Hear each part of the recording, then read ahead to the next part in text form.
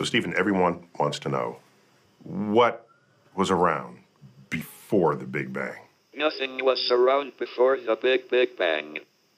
According to Einstein's general theory of relativity, space and time together form a space-time continuum or manifold which is not flat, but curved by the matter and energy in it.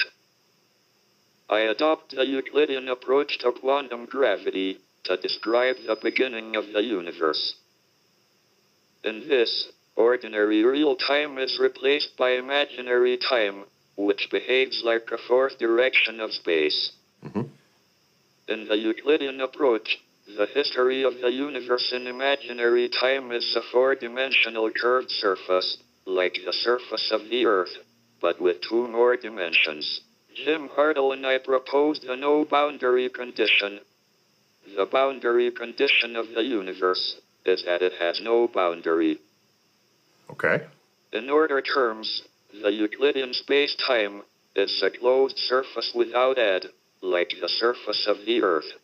One can regard imaginary and real time as beginning at the South Pole, which is a smooth point of space-time where the normal laws of physics hold.